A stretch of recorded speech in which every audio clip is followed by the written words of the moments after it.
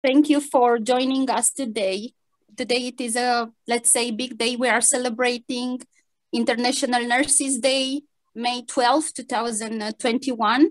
And we meet in a very special period because we've been through difficult changes and radical changes this year due to the COVID-19 pandemic. And we have gathered here 3 universities. So we have Taitotalo Amiedu from Finland, Școala Postliceală Carol Davila in Romania, Bucharest, and the representatives of Vives University in Belgium. And I welcome you all. I'm glad to see you. And hope we have a great discussion and we'll have things to learn out of it, because I'm sure you have many things to share with us, and we also are glad to share our experience to you. We shall start our meeting by giving the word to our special guest today. It is the General Manager of Școala Postliceală Sanitară Carol Davila and the President of the Managing Board, University Professor Dr. Alexandru Ioan Mincu. So would you start, please, this meeting? Thank you. Thank you very much. Hello, everybody. I hope you hear me. Yes. I can speak Romanian to John. How are you, John? Ce faci? Bine, mulțumesc. Bravo. Your Romanian is improving day by day. As you can see, I'm a very special person. I think it's obvious from the video. Let me start by saying many happy returns to all the nurses across the world. What a year we had. It's terrible what happened.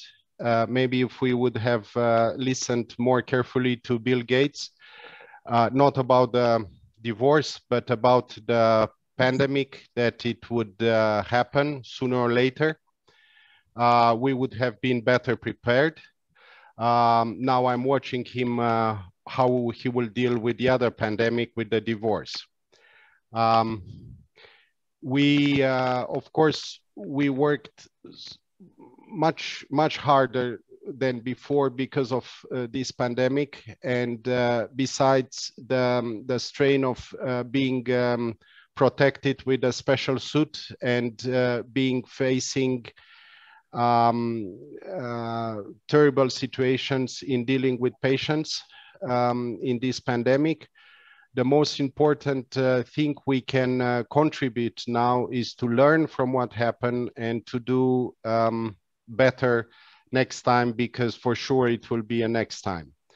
And as Eric Hoffman would say, the learners will inherit the earth. Now we have to prove ourselves how fast we learn and what changes from the scientific blue sky research learning up to or down to every procedure that has to be changed, and every process has to be changed into dealing with these kind of situations. Of course, nobody wanted to be put through this pandemic. Now that we are, we have to learn, and maybe because of this pandemic, we are so used now to have Zoom conferences and to see each other maybe more often and easier than in the past. Of course, I still miss some meetings and congresses in special places of physical places of this world. But now seeing each other and exchanging information through this communication software that picked up so fast and so well, it's also beneficial. So I would say a warm thank you to the organizers, and a warm hello to everybody in this panel. Everybody looks beautiful. This is a special day, the International Nurses Day, that we celebrate. One more thing I would say, that the pandemic taught us that we are living in a, maybe it's already a passé term, global village. Doesn't matter where pandemic started, it spread it all over the world. And it's dramatic to block frontiers and to stop people from moving from one point to another around the globe. So it's more actual than ever that we have to be together, and we have to act together, and we have to have something that nurses have very, very well, the empathy, in order to put ourselves in the shoes of other countries and other systems.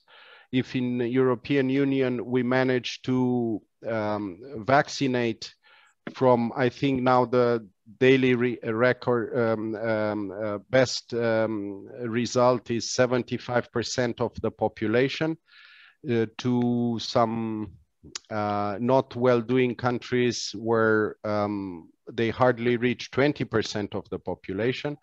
There are still countries around the world where very, very few percentages were vaccinated, and still not having access to vaccines, or they have access to at least funny vaccines that they were not tested properly.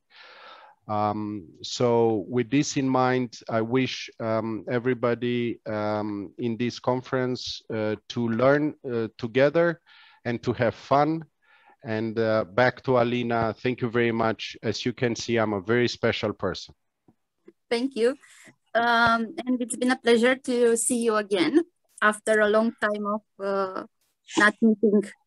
Okay, so we shall pass our let's say, again, another special guest in our meeting. Our general manager told us a bit about this pandemic situation in which we learned to live and to work differently.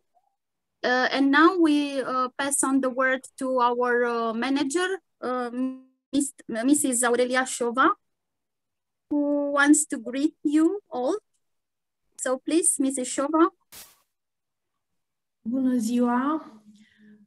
Mă bucur foarte mult că ne revedem astăzi și vă mulțumesc că ați acceptat să fiți alături de noi astăzi și să celebrăm împreună Ziua Mondială a Asistentului Medical. So hello, we welcome you all, and we thank you a lot because you have decided together and to join us in this special International Nurses Day. Această pandemie a întrerupt proiectele noastre comune. Îmi amintesc că anul trecut, când s-a instalat pandemia, vă așteptam pe la noi. Okay, so practically the pandemic suddenly broke up our direct contact with you, as we were involved in the international projects that we had, and we were supposed to meet together with students in the international exchanges. De asemenea, pregăteam un schimb de experiență pentru elevii de la balneofiziokinetoterapie care urmeau să meargă la Amiedu. So we were preparing practically the exchange to Finland, our students from kinetotherapy specialization. would have come to Finland, Helsinki for the exchange experience in Amiedu. Dar cu siguranță această pandemie va lua sfârșit. Deja semnele sunt foarte bune. But we'll certainly see. Noi aici cel puțin semnele sunt foarte bune. Because the pandemic seems to come to an end, we hope so. Și cu siguranță ne vom continua în curând proiectele noastre. And we'll certainly meet again physically into a direct contact with our projects.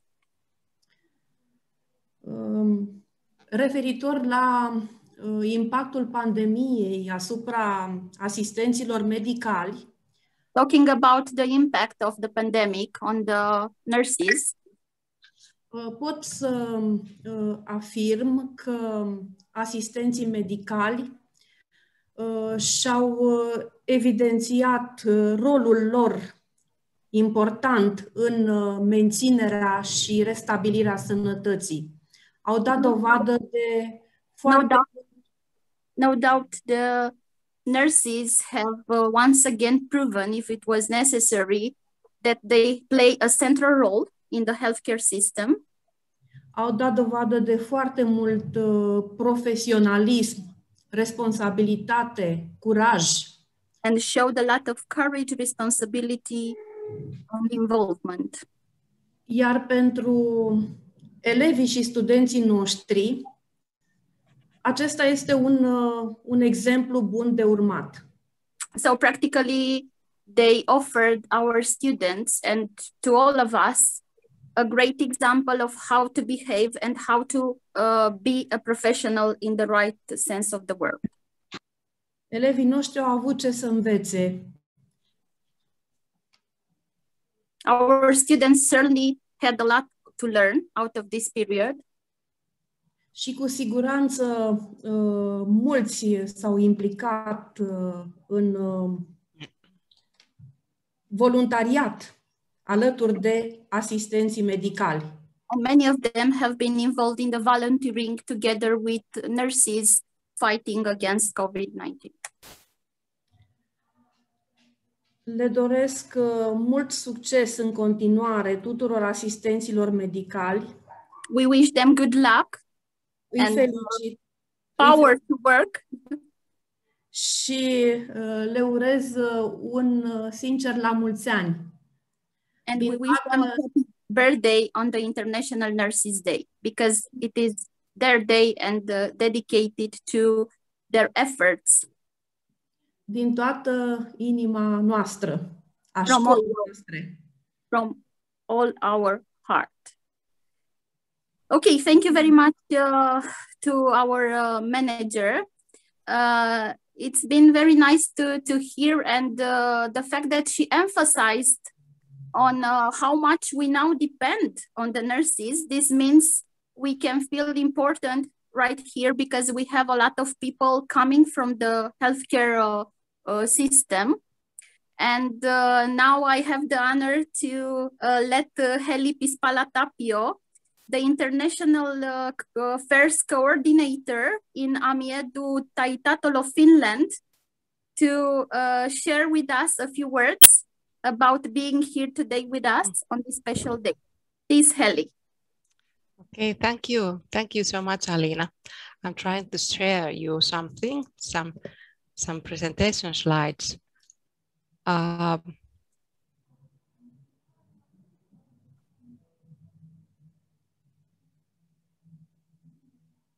Heli, if there is problem with sharing, you can freely talk and share the ideas. If it is okay. I think I'll try. I think I manage. Just a second. Okay. Is it okay now? Yes. Yes. Good. Yeah. I managed. Very nice. Okay. Yeah. Let's see from the first of them. There. Oh, okay. Yes. Good day, everybody. And And thank you, Alina, very much for the invitation to this webinar. And I really wish you all the very best Nurses Day from Taitotalo with these Finnish flowers, lily of the valley, and the blue anemone, I think it is. It's very nice to see and hear you all here, and very warm greetings from Taitotalo to all of you. The same from us. Thank you.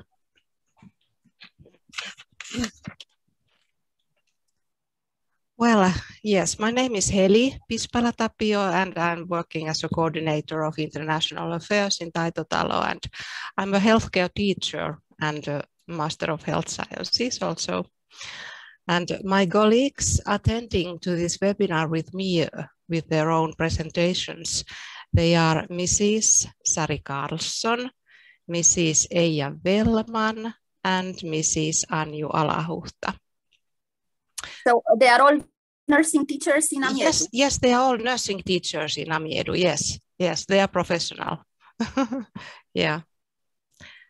And something about our new school, AEL Amiedu Ltd, is located and affects in 2 big towns in Finland now in this moment, in Helsinki metropolitan area, and also in Oulu in the north of Finland, if you know that kind of city there. And our acronym name is now Taitotalo, and in English that means the House of Skills. Mm-hmm. Yeah. Yeah.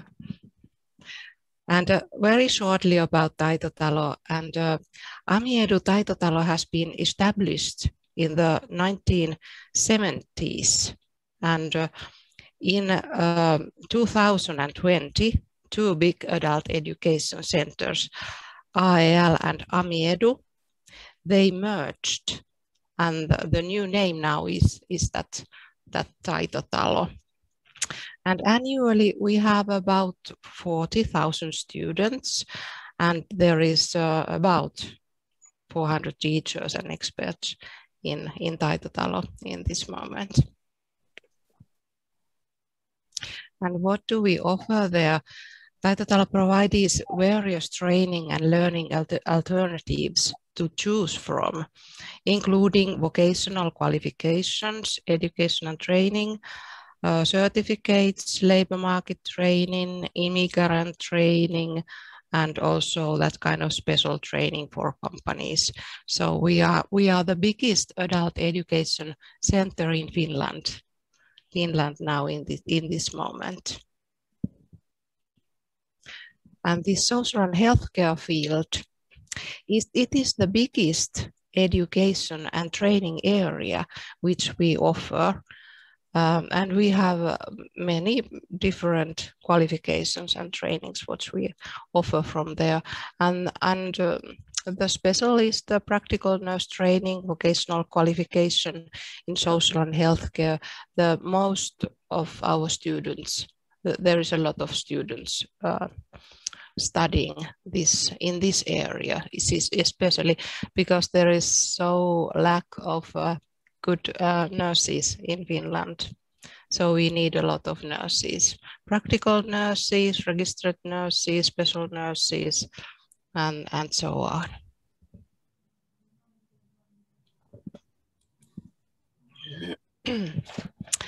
And the international cooperation is one important part, including our strategy. And we have the Erasmus Mobility Charter, and we cooperate with many different countries through exchanges. And we have really done excellent cooperation with Carol Davila Nursing School for many years, from which I'm very grateful and very happy, and will absolutely that we continue that perfect cooperation. We are also very grateful that we will go on with this partnership, and yes, of course, no doubt we will do it because it has been having a great impact, let's say, on our international activity. And the students there came with a lot of information and a lot of intercultural knowledge that they implemented here as students, as also as future nurses in the field. Oh, Thank you. Thank you. It's very nice to hear. And you are always very welcome to Taitotalo, you teachers and managers and students, of course. And it's always a pleasure to send our students to Carol Davila for exchange periods. Thank you very much, Heli. Yeah. It's been a pleasure. Now Yeah. I shall pass the word to a nursing teacher from Taitalo. Yes, Sari Carlson. Thank you all. Thank you. Thank you. Which is a healthcare teacher and a social healthcare teacher. Sari. Yes, here am I. And you can see my picture is from Lake Saimaa from last summer. I have a summer cottage there, and this COVID-19 time when you can't travel, so the cottage is the place to be. Sari, is this an invitation? But the presentation, do I have to stop my sharing? Yes. Yes. Yes. So we are all coming in 3 weeks, Sari, to give us the address. Red button. Do I have to? Yes. Stop sharing. Yes. Yes, please, Sari. So you managed. Here is my presentation. Do you see it? Yes. Yes, näkyy, hyvin näkyy. No niin. I'm going to tell you about the content of practical nurse studies, which we at Taitotalo have, and what they contain. When a student starts to study practical nurse studies, all students have to study compulsory contents. And there are 2 professional contents and 1 common units, which every student have to study. And the studying begins with promoting growth and participation. And you can see the competence points in every part. And all the studies include the mix of theory and a practical training. And it's a different kind of theory and different kind of practical training places. And this promoting growth and participation include these things that, for example, which all the students have to know after this part is completed. For example, plan their work and work together with a team, interact with clients, guide and assist clients in their daily activities, and so on. And the practical training place is usually daily care, kindergarten, that kind of place. And after this has been completed, students will continue to promoting well-being and functional capacity, which is 30 competence points. And after this period, the example, students know, plan their work and interact with clients and use the working methods, tools and materials of the field in basic nursing and care, terminal care and pharmaceutical treatment. And this practical training place is usually in elderly cares, elderly people's care places, different kind of places. And then these common units, which every student also has to study, is communication and interaction competence, which includes different kind of languages, English, Swedish, and of course, Finnish. And then it's skills in mathematics and natural sciences and citizenships and working life competence. And every student has to study this. And you can see it's also a very large area which they have to study. Sorry, let me ask you something about the citizen and working life competence, do they have a certain course, a dedicated course to it? Yes, they have a different kind of courses, which is the legislation of the Finnish working and also how they can take care of themselves, that they can work and that kind of things. Mm-hmm. Okay, thank you. And after those compulsory parts are completed, then students choose which competence area they are going to take.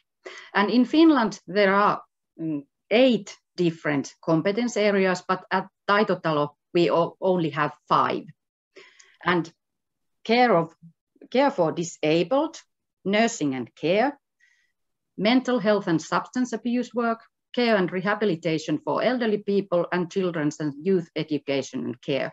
And I work with this nursing and care of rehabilitation for elderly people's area. This is my area. So I little tell you about nursing and care. Every competence area concludes 2 compulsory areas. And nursing and care, they complete working in home care and then nursing. And working in home care, students know example of this kind of things, pharmaceutical care in client's home, terminal care in client's home, and so on. And this practical training place is usually a home care, but it can also happen in a sheltered home or something like that. And then there's nursing, which is usually practical training place is a city hospital. But in this COVID-19 time, we don't have received any places from hospitals. It's been difficult. And so they have taken practical training at sheltered homes or some more elderly people's places. Okay, so you didn't have access to make the practical stage with students in the big hospitals of the city? No, just a few places. Mm-hmm. I see. And how did they feel? Because it is interesting to know, how did they feel this, let's say, change? What was the impact of the fact that they couldn't have a practical stage? Did they feel it? Did they have a feedback on you? Yes, they did. They would have wanted to go to the city hospitals or emergency hospitals, but because we didn't have places, so we had to manage them to elderly people care. But the students were disappointed. Well, thank you very much, Kari. Sari, it has been a pleasure to hear you. I have now also, yes, 1 more minute, please, so that we can. Eli, practical nurses work in different kind of places, and those here elderly care, healthcare, and daycare. And this picture is from Kannelmäki sheltered home. I have taken that, and then I show a couple of photos. This is Laakso Helsinki City Hospitals, where our students were participating in All Helsinki Move event 2 years ago. And then this is Kustaankartano Senior Center, the 2nd largest senior center in Finland. So it's a large park. Very refreshing place. This is from Kustaankartano also. And about then 5 buildings, I think. 5 buildings there. It's a very large area. 18 buildings. Oh yes, sorry. Yeah. And this is Tilkka, former military hospital, but now a private retirement home, and it's in Snowstorm. A very beautiful building. And this is from Alzheimer living place, Pikku Maria. Pikku means little, and this has been the most most wonderful place for students to be at practical training. A lot of rehabilitation in this place. Very much. Very classic. Thank you. And all the pictures have been taken by me. It's my hobby to take those kind of pictures. They are great. We can see the talent and the passion where it's photography. So thank you very much, Sari. Alina, can I ask Sari a question? Yes. Thank you. Sorry, thank you very much. Very interesting. What would be the ratio between theory and practical learning in this program? It's usually the half is theory and half is practical training. Thank you. And there are also exams and tasks and so on. No matter the year of study? 2 years. No, I mean, between theory and practice is the same in the 4 years? You study 4 years or 3 years in the nursing school? The practical nursing students, it's usually 2 years or 2.5 years. I see. Okay. Thank you. Thank you. Now we shall pass on the word to your colleague, Asia, which will try to make us understand the impact of COVID-19 on practical stages of students. Asia? Hello, everyone, and thank you very much. It's nice to come here, and greetings from Espoo. It's near capital city Helsinki, and I'm presenting from my own home here. So I try to find my presentation. Just a moment.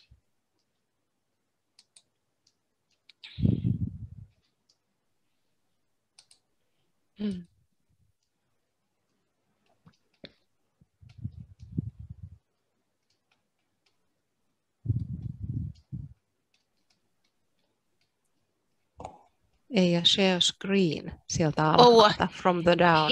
Hetkinen. Share screen, vihreä. Green. Mä oon nyt share green screen. Mene sinne alas, siellä on semmoinen palkki, ja siinä lukee, että share screen, vihreä. Oh, sorry. I already tried to do, but sorry, I'm really... Don't worry. It's okay, we're waiting. It's not so nice when you cannot manage. Now and here also, should I need to share? Now, could you share screen? No, not yet. Now I speak Finnish to you. Paina sieltä alhaalta ensin se share screen, aivan. Sitten sulle aukeaa semmoinen aukeama ja sitten ylhäältä oikealta. And you should select the document. Nyt onnistuu. Nyt onnistui. So thank you very much. So you can see all my presentations from here. Just a second. I'm sorry. There's a lot of presentation. Yes, we are teachers, so should have so many presentations. And here is your presentation for you. And probably you can see now. Näkyy hyvin, yes. Okay, I tell first who am I. So I'm registered nurse in Finland and also in Great Britain, so I have worked there, and then I'm healthcare teacher, and also I have master's degree in human rights, European master's degree. So that is my education. And main point here. So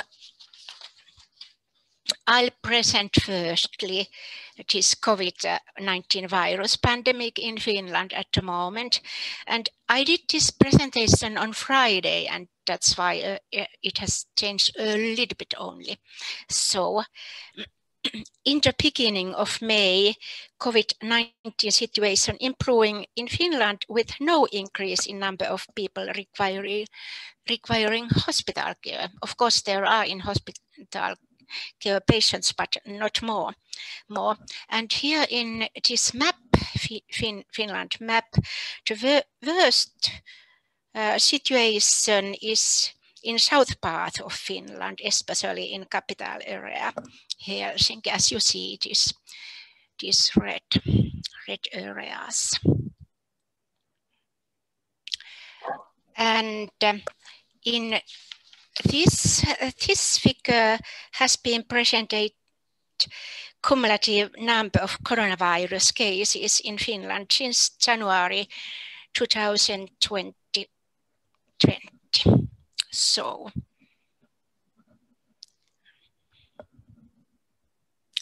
and here was situation on Friday. So confirmed cases was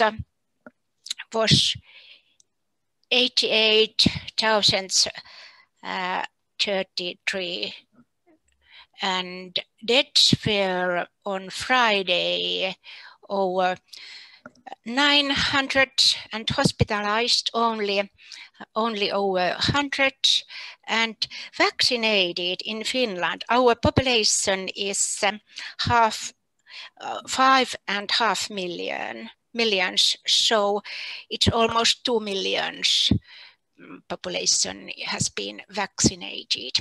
So I think that it's quite good situation in Finland now.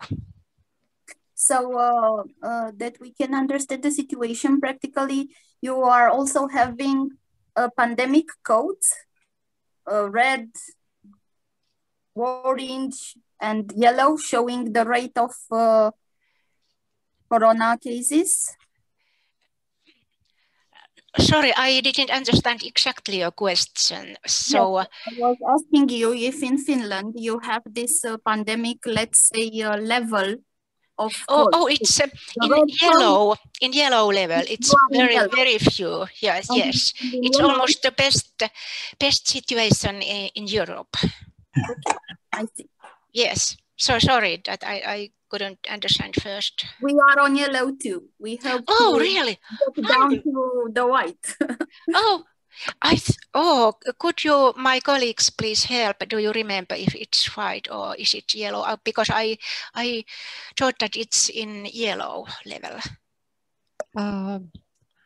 It has been in yellow, or is it white at the moment? Okay, we can check. We can send you a message after this presentation. So, but anyway, it's very good situation if you compare to other countries in Europe and in all over the world. So, okay. Then I present a little bit situation in elderly care organization during this COVID-19 pandemic, and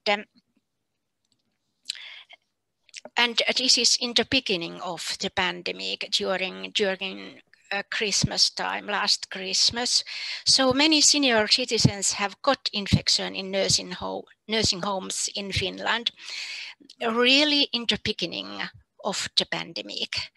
And a lot of elderly people died in nursing homes too. Those infections normally came from relatives, but also a little bit from medical staff. During this time, visits were were restricted and hygiene levels were really significantly raised. So, and here is one example what happened in nursing home during that pandemic period, during last Christmas. And there has happened many things in different other elderly care homes, but this is one example.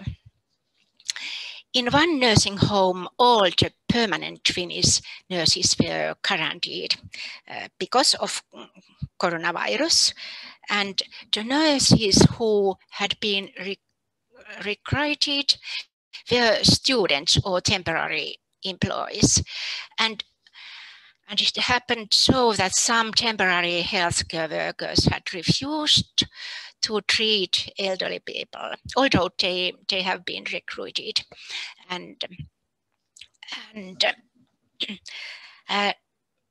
during this period, so it was very hard situation because there were very much lack of healthcare staff, and elderly didn't have good care enough during that time. It was bad situation, but I can tell now it's much better situation at the moment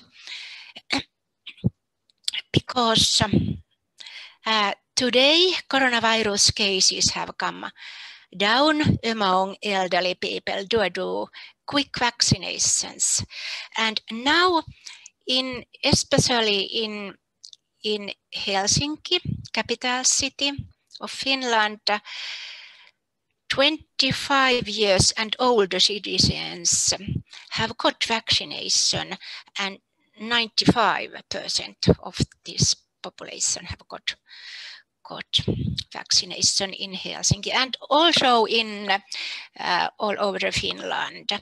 But this is good situation in Helsinki. Mm-hmm. Thank you very much.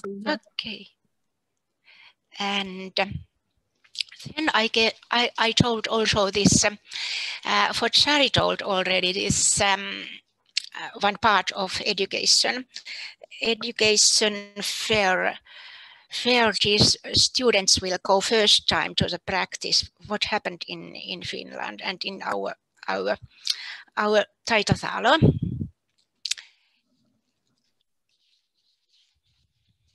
Okay, you say that the students find a positive point, the fact that time has been saved. Yes, they really find also positive sides. But I first told that in the spring 2021, all the education and training of the skills at second grade in Finland was implemented by distance learning. So also we did distance learning only, and students were initially taught a lot of IT skills and how to utilize programs like Teams and BBB studies. And they really mentioned many other positive sides what I have written here. So they, for example, they told that time has been saved, and of course the time spent driving to school and back home. And I was wondering why you mentioned, that teaching of the theoretical, let's say, substances has been rather successful. Why is it that? Did they attend more? Okay, I soon tell for you in the next picture. Okay, so it has been successful. That's why that these students will go first time to how to take care of patients and clients suffering from different diseases, and we really teach them, for example, pharmaceutical treatment, how to give injections, how to take blood glucose, and so on. And in normal circumstances, healthcare teachers teach the topics and students practice in nursing classroom. But now we did all those in distance learning. And of course, we use very much images, videos, electronic tutorials, yes, and conversation and teamwork through this computer. Interesting. Yes, that was the reason how we felt that we have managed. Okay, we try to find the positive and not to focus on the negative. Good, yes. And also this is very, very necessary thing that cooperation with working life. So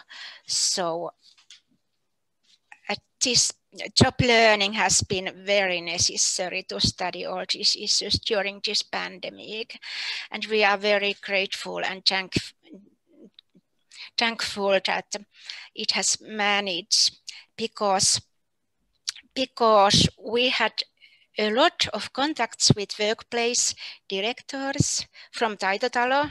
Nursing teachers has called many times to workplaces, and workplace instructors have taken a lot of responsibility for teaching practical skills. And now students have been able to practice a lot of nursing and care, and because they have been guided very well by professional instructors. And these instructors, they have taken very big challenge, and very often there can be also two instructors who take care of students. Okay. And that is the reason why they manage quite well. Thank you very much, Asia. Thank you. It's interesting to know how the students manage to find the positive part, but now you have shown us a clear view of these advantages of the technological teaching lessons.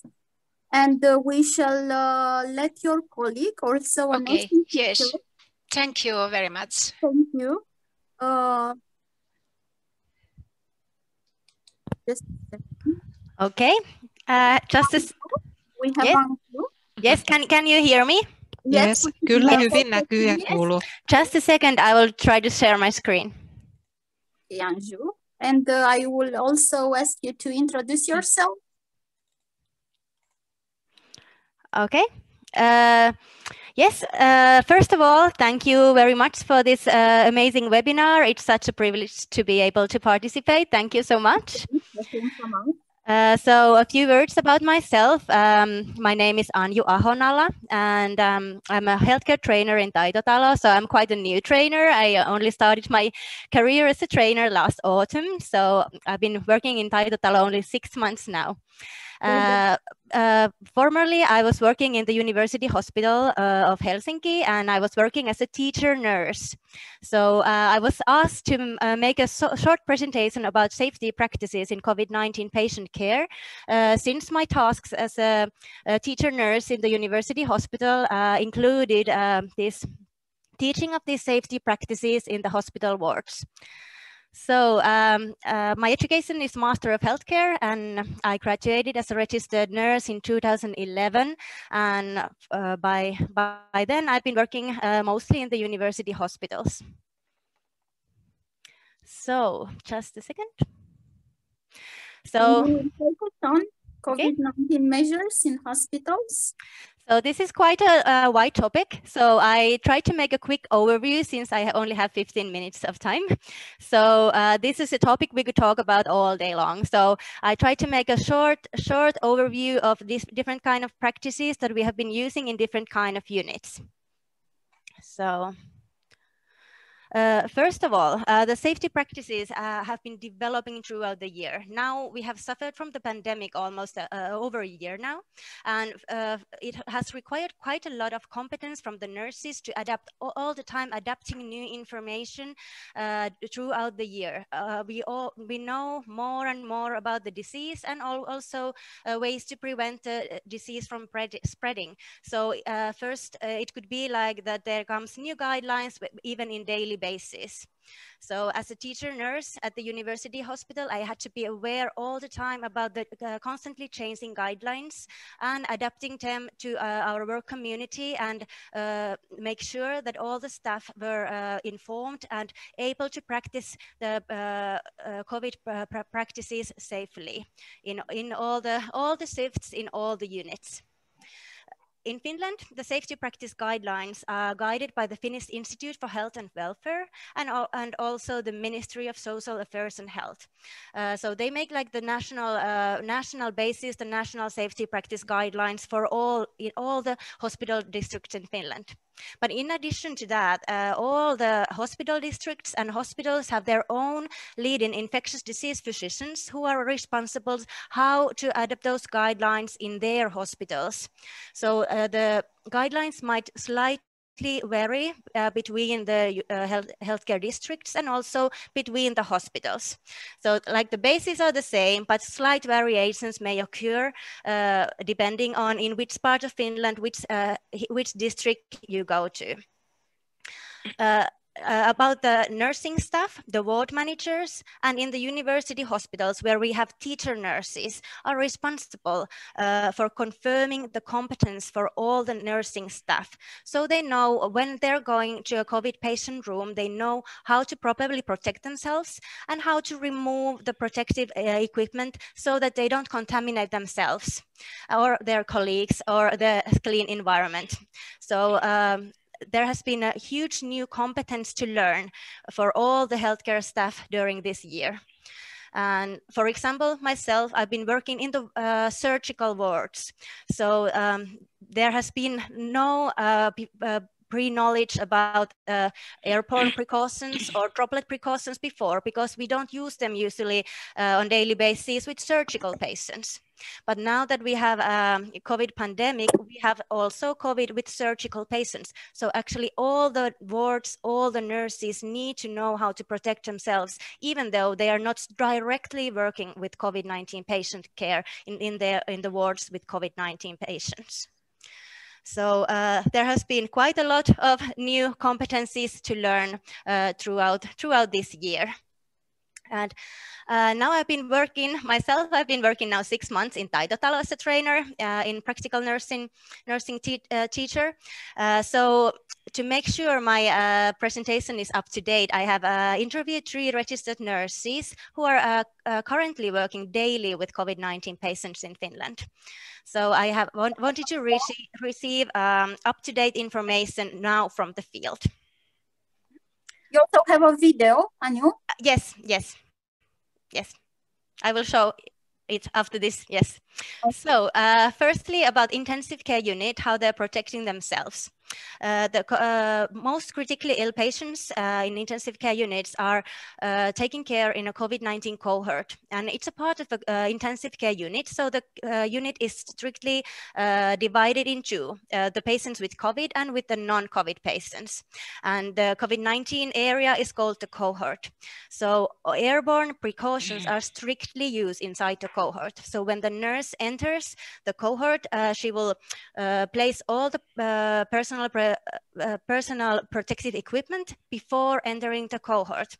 And while they are at the cohort, all the equipment stays on all the time.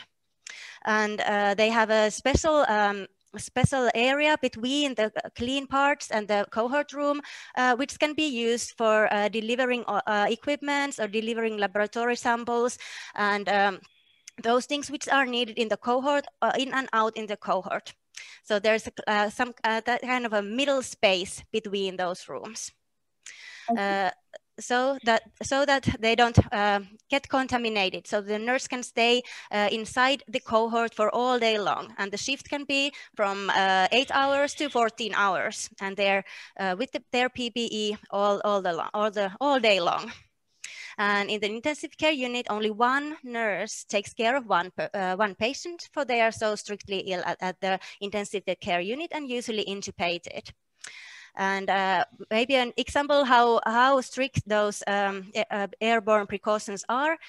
For example, every time they make a care procedure or take care of the hygiene of the patient, they need to change the aprons and the gloves every time after that. So they will be changed many times, but the face shields and the FFP3 N95 masks will remain on all day long.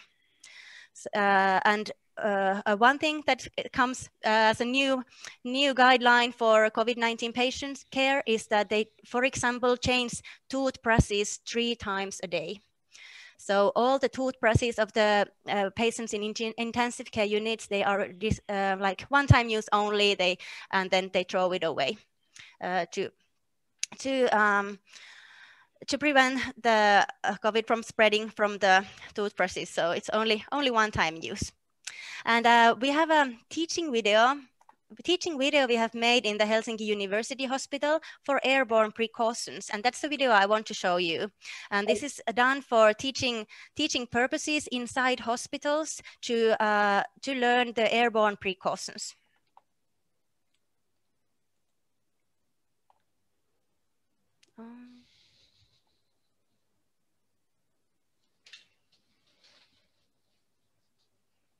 It has a text in Finnish, but I will translate. Thank you. So all the protective equipment is put on. Oh, can you hear the voice? Oh, I will put it off. Okay.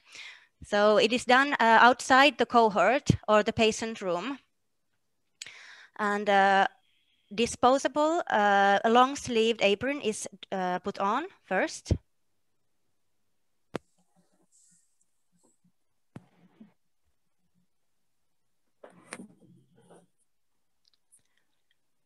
Then FFP3 mask is put on. So it's similar to N95.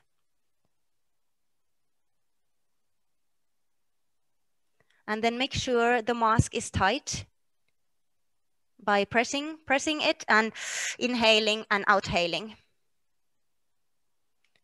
We cannot see the images, Anu. Can you not see the video? Yes, we can. No. Yes, we can. Yes, we can. We can. Yes, we can. We see. Okay. Yes. We see. Okay, then the face shield and the disinfecting of hand. And then when you go inside the cohort or the patient room with the COVID-19 patient, in case you need a new disinfectant, take it again. The gloves will be put on in the patient room.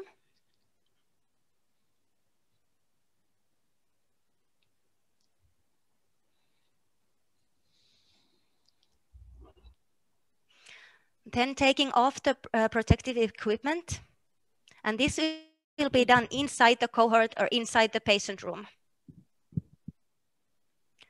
Take off the apron and your gloves and roll them.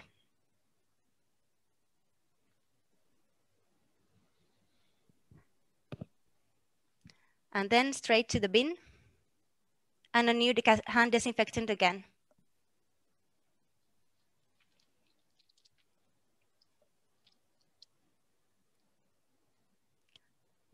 Then remove the face shield or the visor you're wearing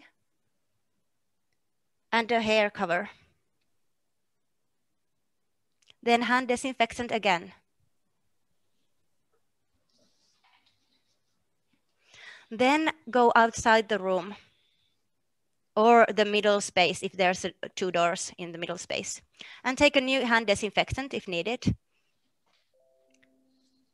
Then remove the mask. So now we are outside the patient room. And straight to the bin and a new hand disinfectant.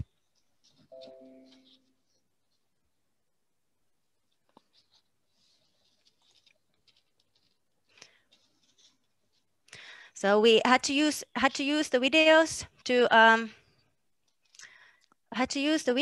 because there was no possibility for everyone to like waste aprons, waste masks to try them on. So we had to watch the videos again and again. And then when we have real COVID patient cases, then I would go to all the nurses and make sure they know how to use them, how to put them on and how to take them on. How to take them off, like with the proper measures, so they don't contaminate our ward and our colleagues and themselves. So, and also what has been like a new competence for nurses is that the nurses need to, they are new nurses, like orientating to an intensive care unit work all the time.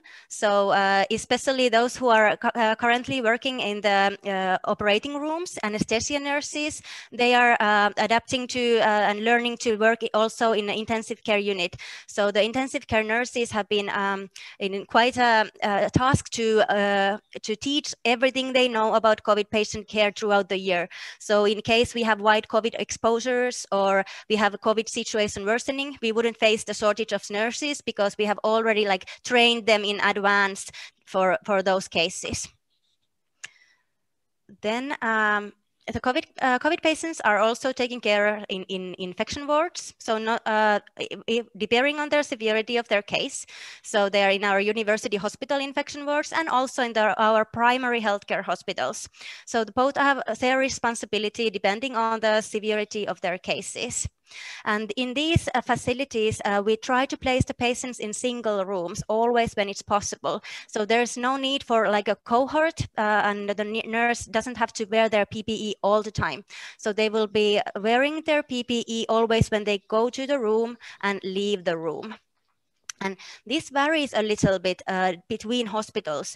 With some hospitals, only droplet precautions is needed, and some hospitals require airborne precautions with all the COVID patients. So it's a little bit about the hospital policy, and also some hospitals have restricted that if you are less than 15 minutes inside the patient room, then it's no need to take the N95. So if, for example, you only take the lunch tray or just take quick blood pressure, so then there is no need to put full protection. But this varies quite a lot between the hospitals.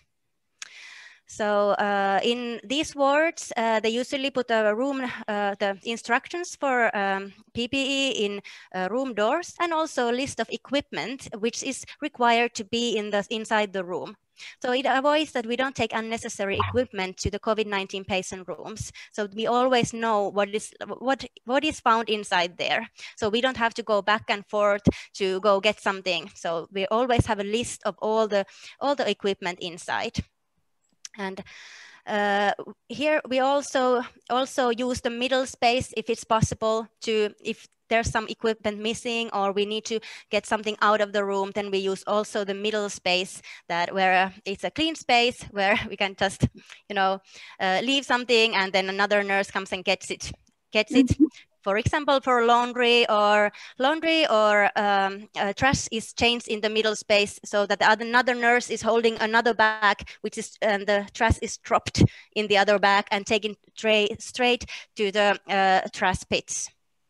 So I will show another video we have made in the university hospital of these droplet precautions. Also a short teaching video.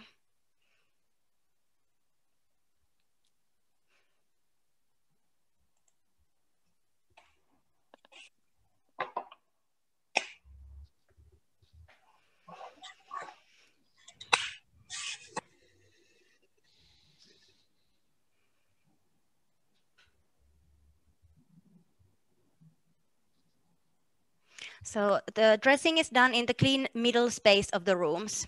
So again, long-sleeved apron.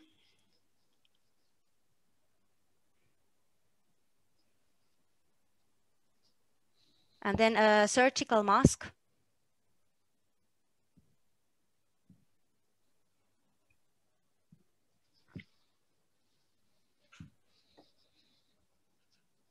face shield or visor, hand disinfectant, and the gloves in the room.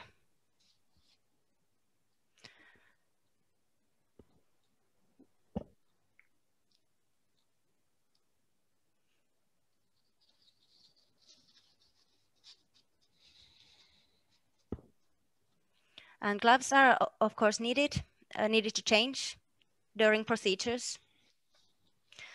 Then removing the PPE inside the patient room.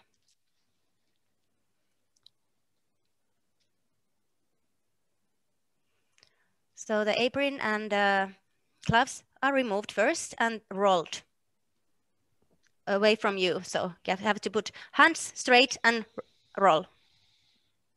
And this is what most nurses found quite difficult, to get this undressed from the PPE without contaminating themselves. Then remove the face shield and hand disinfectant and remove the mask. The biggest difference to airborne precautions is that the mask is removed here inside the patient room, but the airborne with the N95, you remove it after leaving the room. Mm-hmm. So that's the main difference with these precautions. I know I'm running out of time, but I have just 2 more slides. So, okay. Then about home care units. In home care, we also treat COVID-19 patients when they're living in their own homes and not require hospital care. So the home care nurses are also facing COVID-19 patients almost in daily basis. In Finland, home care nurses can visit clients' home 1 to 3 times a day. And as a new precautions, all the nurses are carrying their protective equipment with them in their bags. So they will have the whole set of equipment in their own bag always when they go from a patient to another in their homes. And every time a nurse enters the patient's home, they will open the door and ask that, "Hello, it's the nurse here. Do you have any symptoms of COVID-19? So they will shout from the door. And the patient, the client will then reply. And if they have even slightest symptoms, the nurse will immediately get fully dressed in their protective equipment at the door. And then they go and assess the client situation. If the COVID test is needed, we have a mobile laboratory nurses. So the home care nurse will call the laboratory nurses who will come to the client's home to take the COVID-19 test. So the client doesn't have to go anywhere. They will come to their home to take the test. And while waiting the results, the droplet precautions will be used with all the nurses who are visiting the home. In that case, the nurses will dress the protective equipment outside client's home. Usually it's in the corridor of the house or somewhere before they enter the room. And when they enter the client's home and they want to leave, they remove all the equipment inside and they put in 2 plastic bags and straight to the trash bins outside the house. So so the home care has had a huge task in learning also these all competencies, and I only hope these videos have helped also them. So I have not worked in home care at the moment, so don't know about that. Then, of course, all the units nurses are informed that there's a COVID case. So remember all your PPE before you enter the client's home. And then yes. And now you have a. Okay, this is my last slide. So I wanted to show you some statistics also about the coronavirus infections among healthcare workers. And then last year, healthcare workers accounted for 8.5% of all cases among the working age people. So they are the same number of coronavirus infections as other working age people. So there is no race in that among the healthcare workers. 30% of those infections among healthcare workers have been found they are work-related, but it doesn't mean that they come directly from patients. So usually they can come from traveling by public transportation to work, or from a colleague in the coffee room while having lunch. So it's not always directly from the patient. And actually it was just in the news that we have a health center for only COVID patients, and they have treated 27,000 patients during last year, and there is no single infection among the nurses. So it has to be said that it seems that these safety practices we are following are looking quite good, but so they seem to be quite efficient. But of course we can't say that it only seems so. So we need to make a research also, so we can say something evidence-based.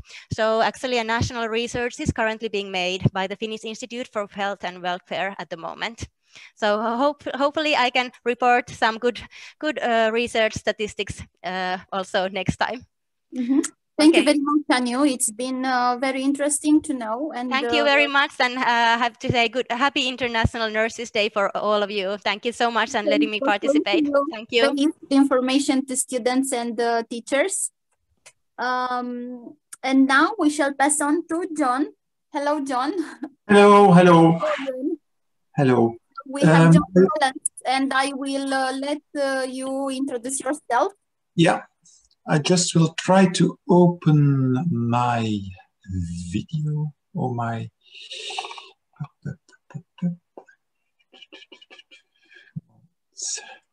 Just a moment, I'm searching my... Green middle button. Yeah, okay. Great, we can see. Okay, you can? Yes. Yeah.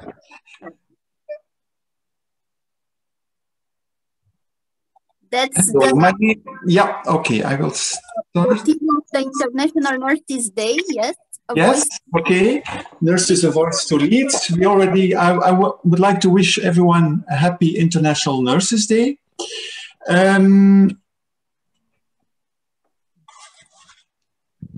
Oh, there is a problem with the presentation. It doesn't go farther. Can you still see it?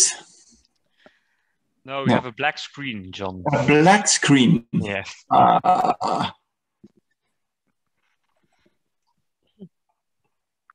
Quite great. I will stop and share it. No, everything is blocked.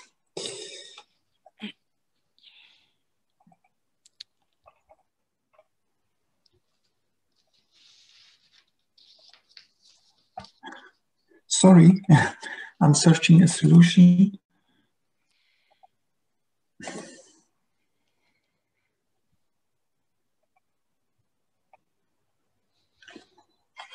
Maybe some Belgian chocolates? Or some beer. Anju, lopetitko sä jakamisen? Anju, did you stop the sharing? Anju.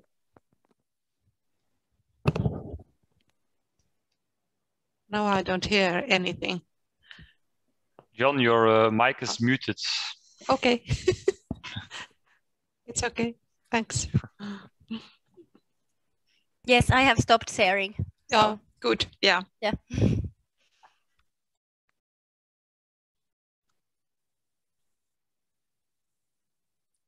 John, your microphone is muted. You have to unmute your microphone. Yes.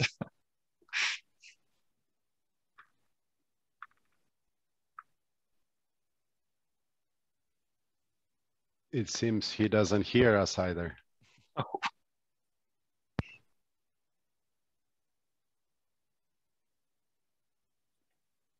Well, I'll try to send a private message.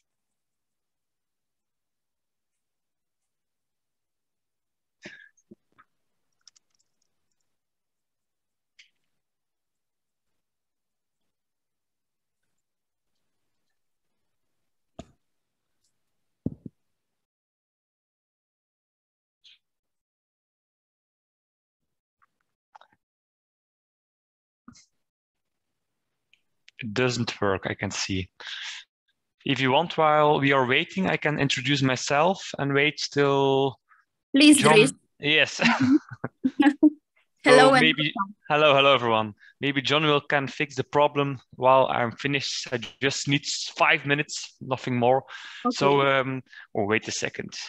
I see here a problem.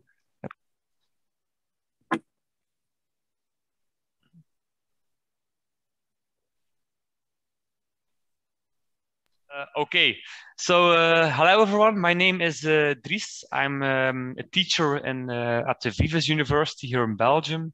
My message I want to share with you is that I'm the international responsible from the Vives University of Applied Science. That means that I'm the contact person in regards to international exchanges. So it's true that internationalization has been completely turned upside down the last few years. So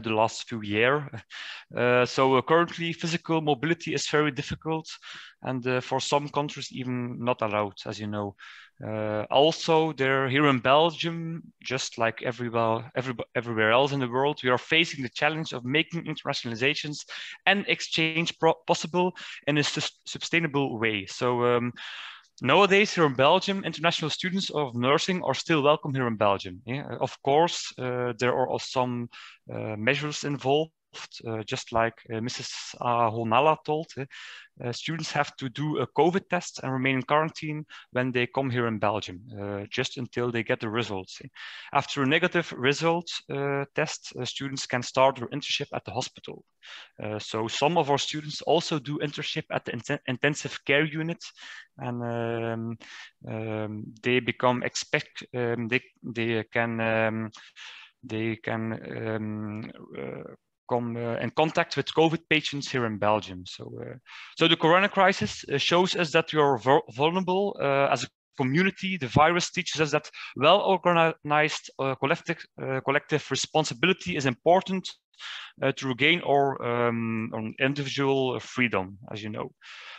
So the way we have been dealing with the crisis also shows us how important the digital connectivity is. So possibilities of the digitalization has been deployed at an impressive speed. I think it won't be different after the crisis, which we hope to leave behind us soon. So because the current pandemic has brought about a crucial speeding up of this digitalization, I think staying connected on this way will be important. Look at today how we are all connected through the interesting international meeting here from Romania. So thank you for the invitation. I strongly believe that it creates opportunity in the future to stay connected to each other in a sustainable way also. As mentioned earlier, this meeting is a great example of it. If conditions allow, you are also welcome here in Belgium, together with a cup of French fries, a good piece of chocolate, and delicious Belgian beer. So thank you for your attention. I think it is a period in which everyone feels the need to talk a lot. Yeah. And to try to share I know. and the emotions they've been through all this period. Yeah. That's true. That's true. Like we all feel it. Yeah. Dries, thank you very much. Thank you very much for the invitation, but we are all taken. We go to Sari weekend house. Can I have a question? Yeah. I was having it in my mind to Finland, to Eija. Did pandemic change the way of organizing exams, annual exams, and then the graduation exams? Okay, hello, thank you for your question.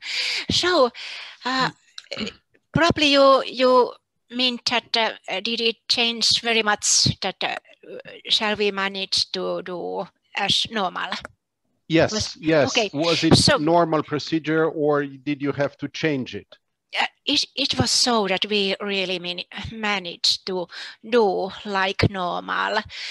Although we had this distance learning, but we really did this distance learning, and we taught other theoretical subjects during that period when student needed to go practice because some organization didn't take students to do practice. But we at Taito Talo, we did a lot of work. Teachers did very much work.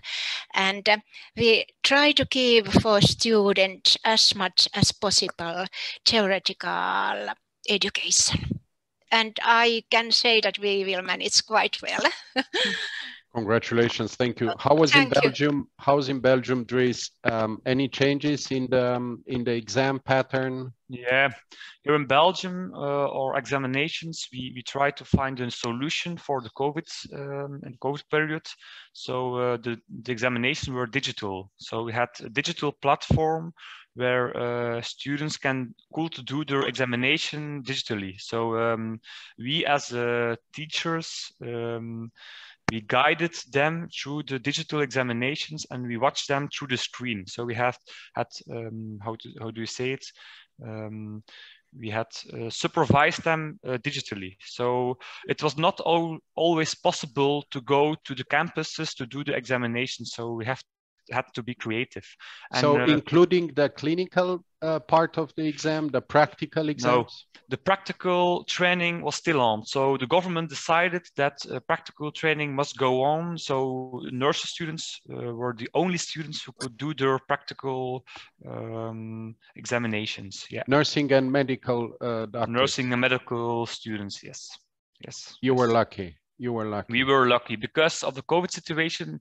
Some students had to work at intensive care. So they used the students to help the nurses at the working field. Yeah. Which is good and also a bit risky. And in Romania, we had some legal issues also of malpractice. Students, they don't have yet the malpractice contract signed, and but that's it. Leadership and decisions in tough situation can overcome this some details. Thank you.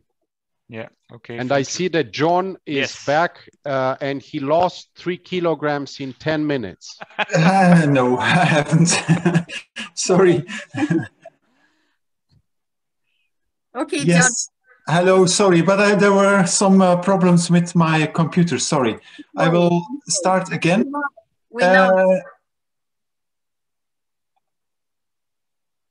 I hope it will work now. Okay.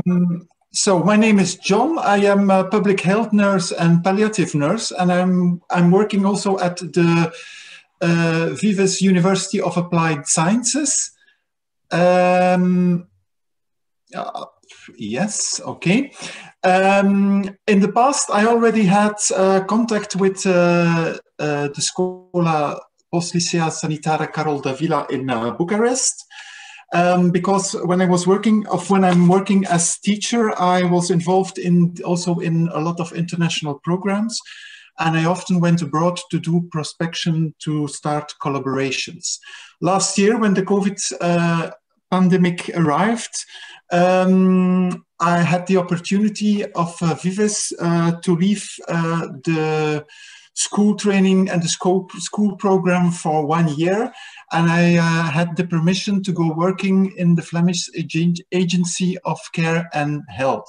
As I am public health nurse, it was for me a nice challenge to go back on the work floor and to get a lot of experiences. Good, not only in Belgium, but here you see the map of Europe. We already talked about numbers of cases and things like that. So as you can see here, Belgium, little country, orange code, Romania also orange code, and then you see the Finland, where I see it's yellow and green. When we compare the number of cases, I searched on the website of the European Center of Disease Control. So Romania, 90 million inhabitants. Belgium, much smaller, 11.5 million inhabitants, and then Finland 5.5, as already told. But as you can see here, for example, when we look to the confirmed deaths in the population, you see that in Belgium we have not good results. So that means that we have had a lot of problems with the COVID pandemic. That's for the moment. When we look at the 40 days notification, that's the second column on the slide. You see that we have still on daily base between 240 and 479 cases each day. So what means that we have started with the vaccination and we are making good progress, but still now we have a significant number of new cases who are detected on daily base. That has to see a lot of with that has to do a lot with, on one case, sociological and demographic elements. We have a population with an aging population with a lot of elderly people that we care a lot. They are stay in collectivities, in institutions, and in collective house facilities. On the other way, it has also an impact of it is also influenced in the way that we have organized our healthcare. And for that, that's the slide of the World Health Organization. That's one of the insights that we have now, that it is really important to have a good working, a good organized primary healthcare.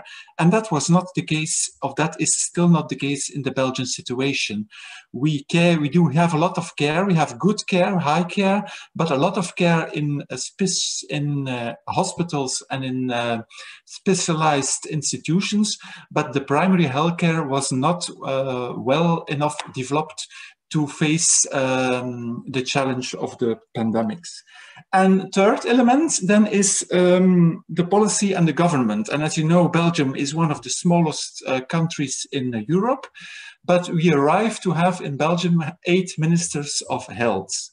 So that means that the pandemic that arrived was really a huge challenge for the Belgian governments to arrive. When I heard the colleague Anju, who spoke about different protocols and different guidelines, well, the fact that we have 8 different ministers in Belgium who have to manage the pandemic and the approach of the pandemic made that it was difficult. The start was really difficult to organize good health. Good. So the challenge was there. And I could go to the Flemish Agencies for Health and Care to join the outbreak support team. The outbreak support team was created only in April 2020, so when the pandemic was already there and a lot of people were dying. We had rates of more than 350 people who were dying on daily basis.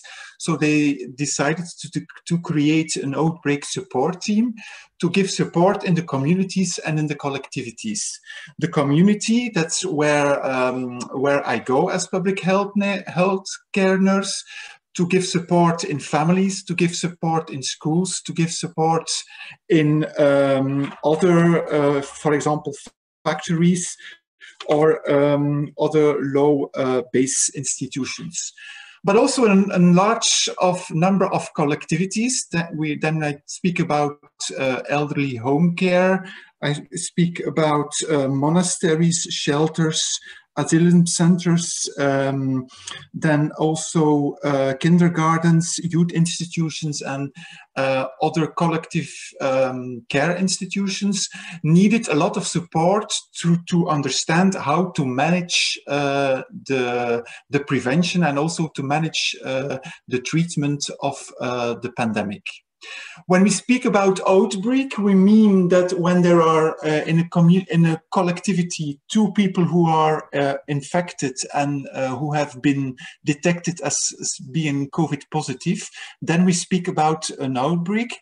And in the community, a cluster, when we have 3 positive cases in an environment where they have connection, and when we think that there are other people who also can be infiltrated, they are registered as cluster, and they can contact us, and we have to contact them. The outbreak support team, as I told, was created in a hurry. The team is composed by doctors, nurses, and also the health promoter. Sorry. What is the kind of support that we go to give in the community and in the collectivities? Information, formation and information. A difficult exercise between too much information, and other sides we see that a lot of people don't have enough information.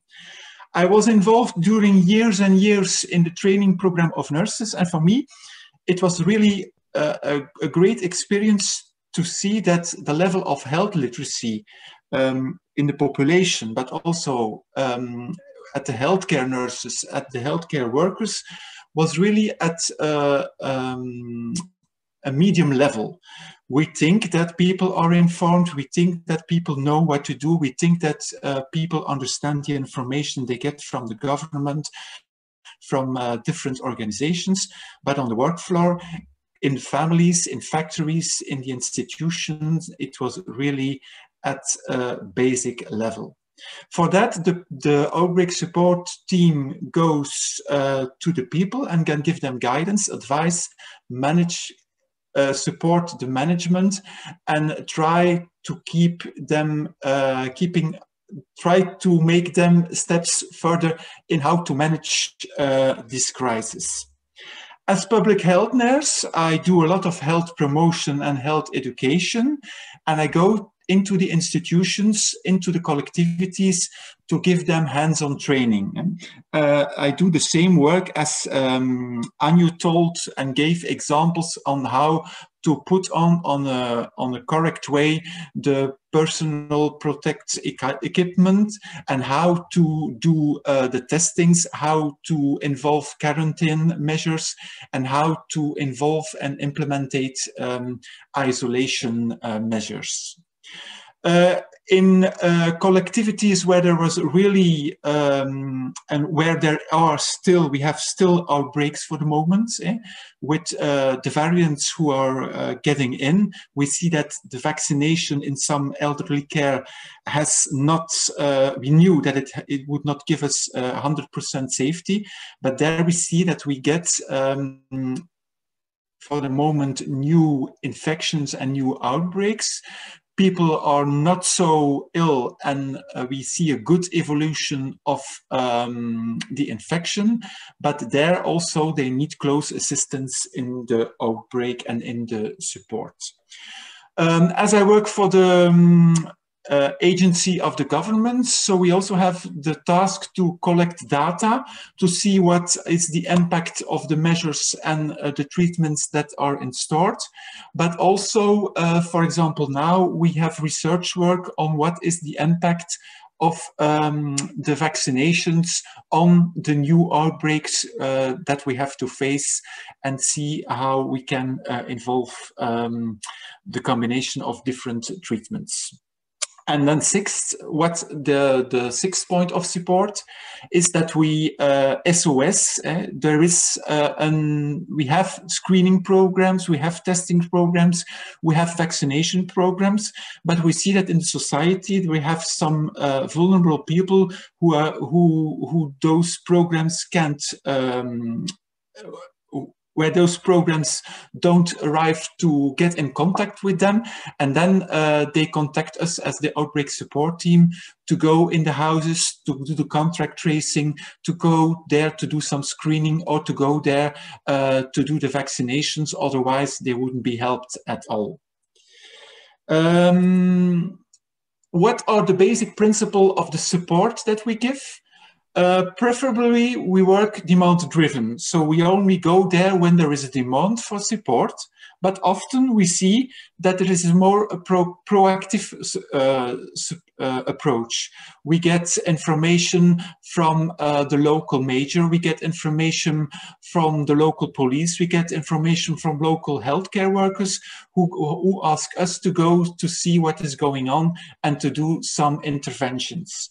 And sometimes when measures and treatments are not followed, we have an imperative mandate to go and to supervise and to install some measures. We try to work on the base of empowering and also to strengthen the networks who are already present there. We have to approve our actions and our interventions so they are customized to the clients.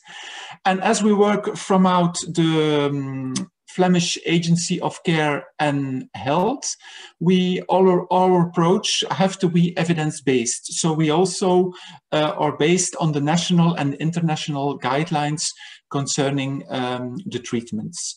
Our interventions are always temporarily when there is a need. Once that the person can go on and can continue, then our interventions stopped. And what is also important, our interventions are for free. So people, citizens, institutions, organizations who use our support don't have to pay for it. What methodology do we use? Well, as we had to start on a quick base, we have used the standard that we already use in the nursing program, as it is the clinical reasoning circle. I think you know it. It's based on 6 steps. First, you have the orientation on the situation.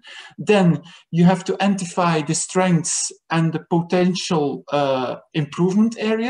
We don't talk about problems, but we talk about improvement areas, but because we want to improve the way that citizens and organizations manage the problems.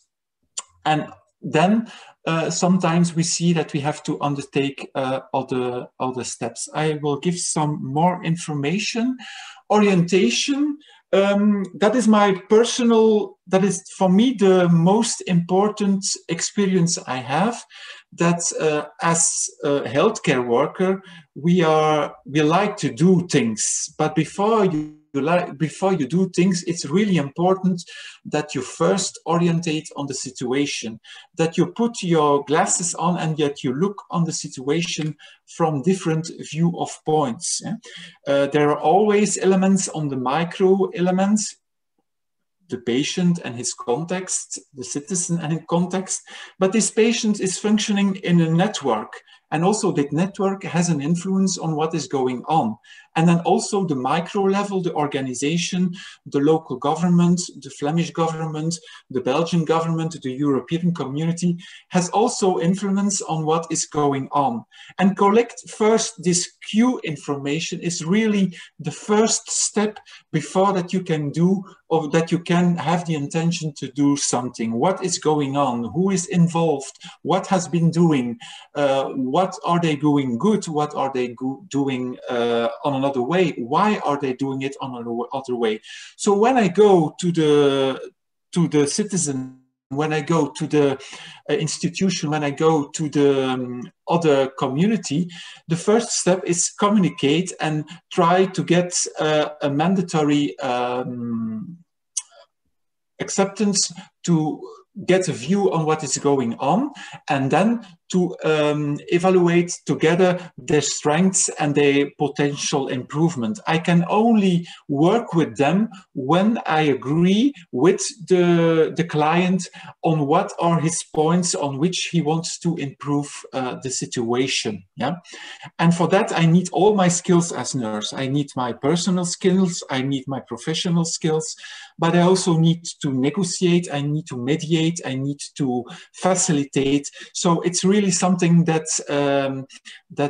in which I really think that a nurse can do a marvelous job When we identify these strengths and we identify those potential improvements, often it's important to do first, because before you go to action, it's important to set a step after, and to try to consider and undertake some more new additional steps and investigations. For example, people say, I think that I am contaminated, but do you have test results? What are the test results? What is the status of the environment in which you are living? What is the advice of the other healthcare workers who are already involved? What is the point of view of the multidisciplinary healthcare workers around the patient? So it's important, before you go to the step of action, that you have enough of information and that you have a good relation with the different healthcare workers and different John, sorry for interruption. Interventions. Yes. Sorry for interruption. I think it's the right level of energy now to ask you a delicate question. Yes. How much we can push as health educators for vaccination? We don't push. In Belgium, vaccination is for free, and I think when you push people, citizens and healthcare workers, you will get the other results. The most important is that you give them information at their level, so they are able to take a decision at their own. That's my experience when I try to push people to let them to do the testing or to go to the vaccination program, because I say they have to do it. That's my opinion, but it's not their opinion. When I can go step by step with them to convince them what can be the advantage for themselves and for the people who live around them, their children, their parents, their neighbors, and then when they see the advantage that vaccination can get, I see that I get better results. Did you have in Belgium campaigns anti-vaccinations? Yes, we have. We have them everywhere around Europe. And sorry, I'm free to say it. I'm working for the Flemish Agency of Care and Health concerning the vaccination, also concerning the vaccination at the level of Europe. Indeed, we have to admit that there have been some serious problems concerning. When I think in Belgium about the whole Kafka history about AstraZeneca and things like that, we have to admit that that's an element on which people start doubt, will I get vaccination, yes or no? In Belgium, vaccination is for free, and we see that we get better and better results on people who are motivated to take the vaccinations, yeah? That's what I mean. Yes, sorry. We are running out of time. 1 more minute, please. 1 more minute.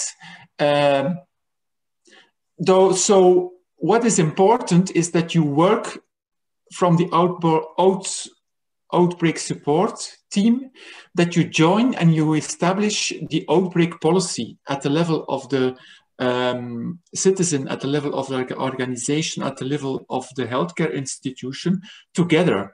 And then my role as nurse, as public health nurse, is to facilitate and to support them in the approach and in the actions, and to monitor the process and the progress. To come at the 6th step of the process is to evaluate the outcomes and to reflect on the process and the new learning. I think the whole healthcare organization and the whole care setting, I hope that they will come stronger out of this crisis. What I see now is that due to the corona crisis, we have created real working networks. It is not a structure who collaborates together, it is people who collaborates together. And that's one of the points that we have started to learn to work together, and we are creating a better tomorrow due to this infection. So, mulțumesc, thank you. Thank you very much. And what you described practically goes to the ideal cycle of dealing with the pandemic. And we hope we will also understand here in Romania, and not only Romania, because we are not the only one who are having problem understanding that following the rules by the book, it's the best way to combat this infectious situation. Yes, but what we need on the work floor is people who understand those guidelines, nurses who understand the guidelines, but who are able to do the translation of those guidelines to the reality on the work floor. And that is one of the greatest challenges I have to face every day, that we for nurses are well educated, they are well formed, but they don't have the skills. Not every nurse has the skill to do the translation of the guideline to the reality on the work floor. And that's a different reality. You have to negotiate, you have to make compromises. We don't live in an ideal world. You have to live and work in the reality. And evaluate and reevaluate all the time. That's it. Yeah. Thank you, John. Thank you very much. Now we pass on to our colleague, Mara, a nursing teacher in Școala Postliceală Carol Davila. Good afternoon. Who will shortly try to present us an overview of how our organizers have managed to assure the practical stage in hospitals and to deal with this, let's say, practical part of the nursing teaching. Please, Mara. Good afternoon. My name is Mara, and I'm part of this the school, the nursing school, the post-graduation Carol Davila School. I will try to shift a little bit the gear from the data that you have used and presented. I think it's a wonderful thing that we were able to meet and share so many information and so much information, which is very helpful for us as teachers, for us as nurses. It's an incredible event, and I'm really glad to be part of it. Now, since we were in Belgium, I have to say that Mor Subit is the best beer that I had in Belgium. And yeah, just as part as we need to have as well a positive side of this environment and everything that happened throughout this year. I will change the gear in terms of, I will present what we managed as school to do with our students, because it was a challenge, and it was a challenge from a teaching point and also from being able to provide our students with clinical and stages and clinical work. Now, you said that in Belgium it was not stopped, the access to hospitals and to clinics, and we tried to do this as well in Romania, even though we had and we faced a lot of challenges. So the nursing, can you see my my screen, my presentation? Yeah. Okay, let's see if I can do it a full screen. Okay, first of all, our school has 3 types of nursing courses: for general nursing, pharmacy, and also rehabilitation courses. So we have 3 fields. All these 3 fields attend courses and also practice temporary authorized practice periods, either in a state facility or a private facility. This is done for all the fields and for all the years, starting with 1st year of practice, 2nd and 3rd year. However, you know that this happened. I don't think I need to name it because we all know it, right? Everybody's familiarized with this, this picture, unfortunately. COVID-19 challenges. Did it change the entire structure of the academic studies? Did it change the approach on nursing care? Because as my fellow colleagues mentioned, there was and there is a problem in teaching and translating regulation from the book to the actual workflow. Did it change the approach on handling life as it is? Yes, it did. Yeah, I think it did that for the entire globe. How did it change our approach? We had to move from the offline, so face-to-face activity, to the online activity. We can say that my generation was born in a mid-tech era. However, it was easy but different for everybody. Sometimes it was hard to follow or to connect. We had to get used to devices, to the internet, to the usage of devices. And the problem that actually hit us the most was not moving from offline to online. It was the full stop access to hospital medical facilities for our students. That was I think the most important aspect of this pandemic in the beginning. How did we adapt? If we do not adapt, we die. So we tried to move the online, to move the courses to the online platforms, either Zoom or Google. It was fine. We still had the courses based on the curricula. We discussed topics and accepted topics from our students. Yeah, we integrated a two-way conversation active learning. It means that we came with information from the nursing part, but we also encouraged them to inform us and to give us information from their daily life, because they were at home, they had sick people in their houses, they had elderly people that had to be taken care of. It was a really integrating all aspects of life during our courses, which I thought it was amazing. We were able, I don't know if it was because this school has so many years of practice, but we were able to maintain a steady flow of students into the hospital. Not as many that like we had before the pandemic. However, we were able to send, let's say 80% of the students into the hospital areas. Everything that I heard today, all the presentation have stressed out the importance of good management care, the importance of how to not get contaminated and not to contaminate other people.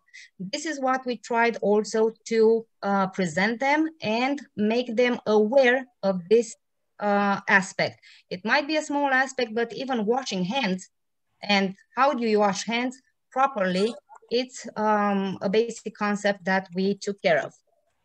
Practice sessions, yes, we had them, and it was really interesting.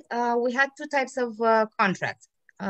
Partnerships that the school had, and we were able to send children into the hospital area, nursing care system, dental facilities, or for other people, because most of our, or many of our students are not from the city of Bucharest where we are located. So they are from rural areas, or they have to travel a little bit further.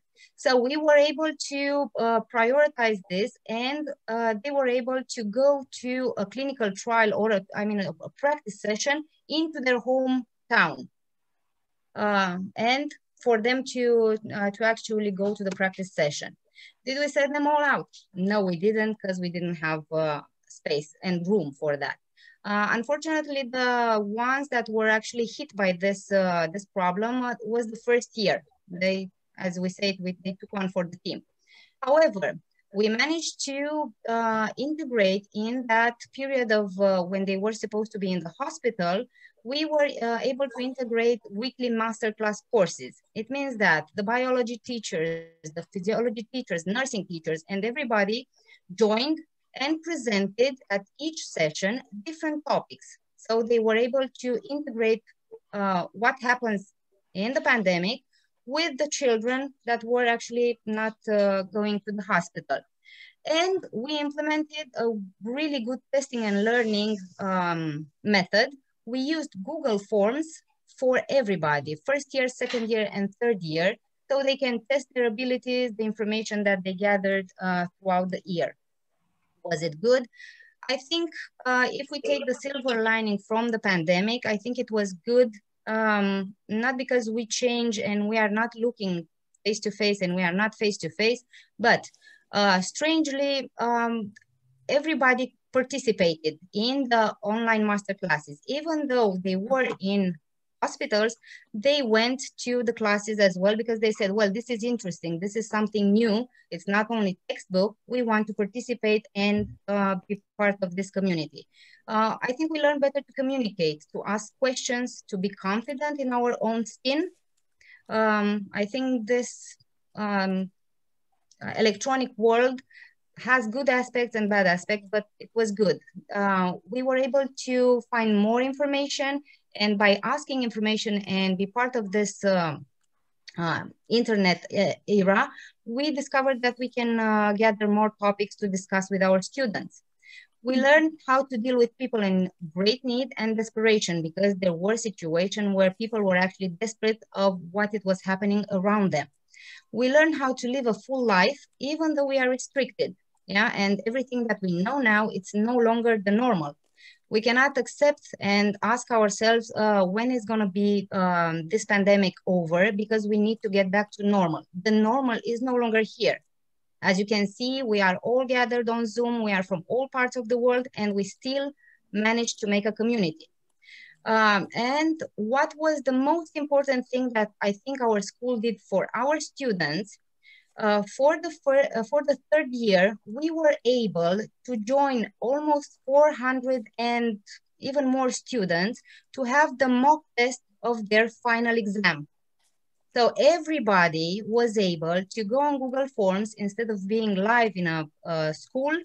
They were all connected on Zoom, and the school managed to do the mock test for the third year for their graduation period, which was an amazing event for us as teachers and also for them.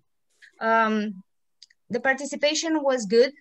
Everybody's interacting in the Zoom lessons, and I think from the bad part of the pandemic, we also had a good part that we managed to give to our students. So okay. Thank you. Thank you, Mara. Very much. And before we give the word to Gelu Costache, our nursing teacher in Școala Postliceală Carol Davila, I was wondering, because there is a question addressed to John. John, if you can answer us, if you have any information about the Belgian vaccine that it's supposed to give us life immunity. Yeah, this information is really premature. When you talk about the Belgian vaccine, it's the factory in Belgium indeed who is developing it, but they are still doing tests and pre-tests, and it's I posted the website to the link to the Sensano organization who is doing the follow-up. I think it's too early to say that it will be able to work lifelong. What we see is that it has already a better impact than the effect we have on the new vaccines that have been given.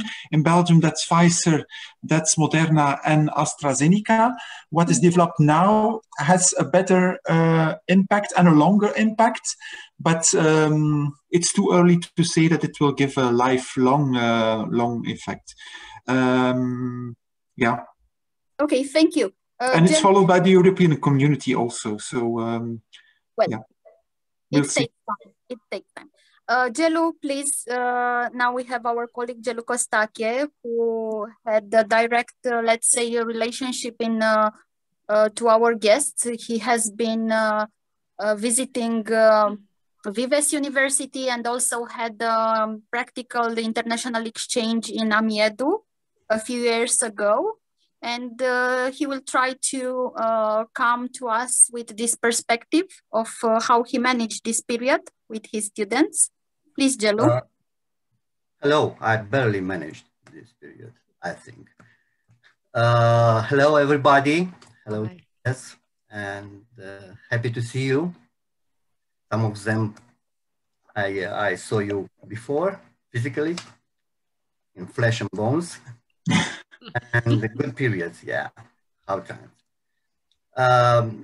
You are representing two of some educational institutions that are close and dear collaboration. And well, personally, I had the honor to be for experience exchange. Those periods, personally, I think that changed me, reached me, and I saw the results later, and I'm still seeing it. So I must say that the pandemic has impoverished us from this point of view, and that's why I'm very happy that event gave us a chance to see and hear each other again. I'm seeing you, I'm hear you, even I'm looking at the screen right now. So this period that is not finished forced us into an unprecedented situation in which we had to make huge efforts individually and as a team to adapt, to change our teaching strategies, to find new ways for transmitting knowledge, and very important, to motivate students. It was, and it is, a period in which stress, frustrations increased. Every teacher, every student, I think all of us, went through a SARS-CoV infection episode or had a loved one in this situation. Most of us were isolated or locked in the house for long periods of time. Our students endured the insecurity of tomorrow. So the distrust of the future, the creation of the big wave of more or less true information. So in my opinion, the great challenge was not necessarily the educational process, but the constant struggle to keep them optimistic, real, enthusiastic, with faith in the power of science and good. It has been and continues to be an extremely important exercise in terms of flexibility, creativity, adaptability, which are important qualities of a nurse, after all, isn't it? Okay. And as a teacher, it's hard, sometimes it's hard to lead someone when you have moments you need to be led. So training flexibility and adaptability from the point of view of the act of nursing care has major influences on the power of personal adaptation in everyday life, I think, to each student. I was talking about the good influences of international traders. I had the chances to see both Finland and Belgium, how you manage a virtual training. There was a very, the period next to beginning of the pandemic, I think in November in Belgium. Yeah. 19, yes. So I saw there, I saw SimLab, simulatory lab. I think it's something at the border between theory and reality. And the transition, it's much easier with this SimLab. But I tried to reproduce, and with the means at my disposal, a situation in which students have to react in real time to visual and audio stimulus. Some images, some short movies, or verbal comments, simulating real situations. So closer to the act of care of a living human being, in which, unforeseen moments are always present. They had to do right choices in right timing. So that's life. That's life on a nurse's life, on a nurse registered nurse, and it is life for everybody, for us. Okay, certainly, Jello, this situation has made us develop new skills and new strategies. And hope everyone has reached those skills enough to be prepared. We try to find personally ways to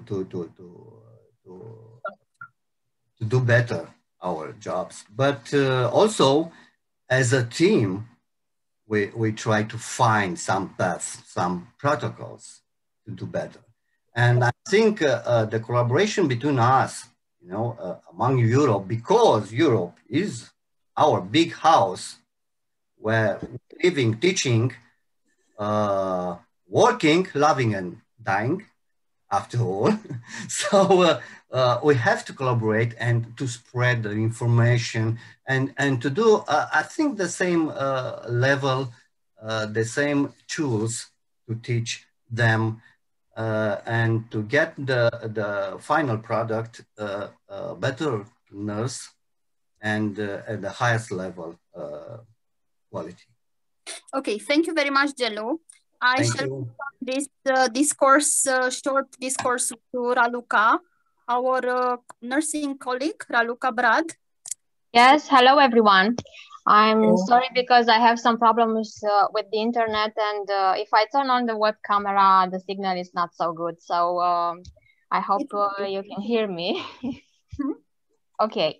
So my name is Raluca Brad. I'm a nursing teacher, and also I'm responsible for communication in our school. First of all, it's great to see you, and I want to thank you for allowing me to tell you about the experience of our school in handling the COVID-19 in the training of nursing students. I want to point out that although many of the situations that were presented here have been similar in other countries and universities, and of course in our school. Școala Postliceală Sanitară Carol Davila is a well-known educational institution with a tradition of 30 years, responsible and adaptable. The pandemic caused by the coronavirus brought major changes, forcing us to adapt and make unprecedented decisions. Since March 2020, we decided that the school must continue. And of course, we believe the same now. But we want that the Educational Act to take place in the safest possible conditions, both for students and, of course, for teachers. That's why many of them are already vaccinated against the COVID-19, also the students and the teachers. Nurses are the professionals which are the most requested in Europe's healthcare system. And in the last year, we saw that. In the last year, it was necessary to accept the challenges and to adapt. Responsibility and adaptability are the key words of our days. Together, we find solutions to any situation and move forward with confidence. In March 2020, all clinical internships were suspended and the schools were closed in all over the country. We adapted quickly, and in only 2 weeks, we started online courses. It was completely new for teachers and students. Patiently, with more time allocated to discussions with students, in which we focused on their problems or concerns, we easily overcame the initial emotions and adapted. Unfortunately, it was harder with the internships. Access was not allowed in the demonstrations room either. We adapted again. We searched for many teaching materials online, demonstration films, or improvisations. In the autumn, the practical internship for the students from the third year were resumed.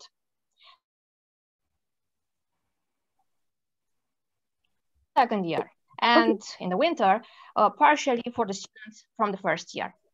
Initially, the access to large hospitals were allowed to a smaller number of students, then their number increased. Some students have opted to practice in smaller offices, internal medicine, or family medicine. Theoretical courses continued only online. Despite or due to the pandemic, nursing students keep confidence in their profession, and I think that's the most important thing. Since the spring of 2020, Nursing education has adapted in the most countries in Europe and internationally, adopting various strategies. Creativity has been required to keep nursing students in theoretical and clinical training to enable them to graduate in the best conditions and be competent to join the nursing teams. The period was a source of stress for all the actors, and that's a fact. While the pandemic is still present, its impact should be measured at different levels. Educational innovations, nurse educators training, the evolution of nursing education programs. Some challenges and problems. Organizational issues, teaching schedule, appropriate electronic environment and tools, workspace. Technical issues, like me, internet connection, hacker attack, personal computer. Content, teaching methods, assessment methods. Some financial issues, laboratory and practical work, clinical practice, restriction of practical and clinical learning experiences, communication with students, loss of face-to-face teaching, and also some psychological problems. Lessons learned, adaptation to challenging situations, necessity of working together and exchange for nursing education during pandemic, necessity of improvement of technologies, teaching and evaluation methods, and communications. Thank you for your attention, and I hope to see you soon in Romania. Thank you so much. Thank you, Raluca. And you have presented us a very, let's say, human perspective on this period, the fact that we should be together even if we are separated, yes, physically speaking. And now I shall finish this meeting we had by having the point of view of one of our students, Anca Ulmeanu, which is working in an aesthetic clinic in Bucharest. And I will let Anca start her short discourse. Please, Anca. Hello, my name is Anca, and my journey in the clinical field has started like 10 years ago while I was working in a dermatology clinic. From that time to the years, I've come across many types of patients, but everything I knew changed when the pandemic hit. And last year, most of the patients canceled their appointments, being scared or not being informed enough. After the lockdown, also the type of patients that came to our clinic changed. There's a mental state. And I was doing some research on the internet and found a very interesting article about the lipstick effect. The lipstick effect is a theory that when facing an economic crisis, consumers will be more willing to buy less costly luxury goods. Instead of buying expensive fur coats or vacations, people will buy expensive lipstick. The underlying assumption is that the consumers will buy luxury goods even if there is a crisis. And more controversial psychological research also indicates that women can become more competitive during recessions when it comes to what psychologists faithfully call mate acquisition. In my case, in the clinic, I observed that women start investing in themselves more, and lipstick was replaced either by operations. The highest demand was on breast augmentation, second was facelift, and third was liposuction, or less invasive procedures like Botox or fillers or suspension threads. As a conclusion, I will definitely say that my job has suffered major changes. First of all, the volume of patients has increased. There is more pressure now in respecting the distance, but in the same time, you have to be very kind and thoughtful to the patient because they are more fragile than before. On the interlevel, we had to take a turn in the kitchen to eat or to maintain distance between us as colleagues. We had to wear beside the mask a plastic face shield and the number of gloves that we are using in the clinic has increased. Also, we have multiple areas with the disinfectant in the clinic. We also adopted a strictly protocol regarding the patients, from taking the temperature when they enter in the clinic to a recommendation that they are coming alone, not with their partners. Patients buy more beauty products now, beauty treatments and cosmetic procedures than before, mostly because they are working remote, and that allows them to have extra time to take care of themselves. Some of them even coming to the clinic with their laptop and having meetings. Okay. And that's it. Thank you very much, Anca. And one more guest we have, Andrei, also a student of ours, who will share his experience in 2 minutes. Please, Andrei. Bună ziua! Bună ziua! Aș vrea să salut toți profesorii, toate cadrele mele didactice. Okay, Andrei, will you speak English? Da. Okay. Hello, everyone. First, I want to introduce myself. My name is Ionuț Andrei Octavian, and I am a second-year student at Școala Postliceală Carol Davila in class F. The subject I want to discuss with you today is the COVID-19 pandemic and my experience on the field. The reason that I chose this subject is because I think it has a major importance nowadays. It's a challenge for everybody, especially for us, the future nurses. I always consider myself as a very given person and absolutely love to help people in need. Ever since the pandemic started, I want to be a volunteer in hospital or other medical clinics, but I was declined a few times because I didn't have a license to prove that I am a nurse, and because of the gravity of the current situation. After several attempts of trying to be a volunteer, I didn't want to give up my wish of helping people during the pandemic. So I find a job at OK Medical. In this company, they have collection center all over the country, and their main task is testing people when they develop virus-specific symptoms. RT-PCR, IgG, IgM. Everything I have listed are part of the test offered by this company. During the job, I am always with an experienced nurse, and I can observe the techniques that she used. Although many people have denied the existence or severity of the virus, I can honestly say that this virus is real, and I have noticed that it can cause very serious problem. In conclusion, I can say it with more experience, considering that I was recently in quarantine. Thank you for your time, for this opportunity to actively participate in this project. And last but not least, thanks to Miss Alina Ioniță, my English teacher. Okay. Bye-bye. Merci. Okay, so time has passed very fast. We have had 2 hours and 20 minutes meeting, but it was very interesting because I didn't want to interrupt the guests because they have something new and different, each of them, to offer us today as information and as experience.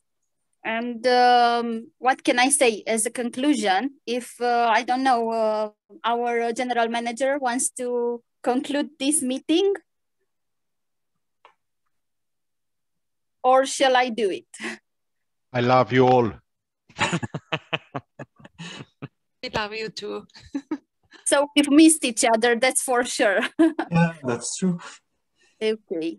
Thank you very, very much. And hope we will have a more, let's say, a richer experience and a richer overview on this period. And now we can pass even more easily through this period. And we hope we will see the light at the end of, let's say, this summer, and we can take our our lives back, because this is what we all want. At least 70% of what we had before the pandemic.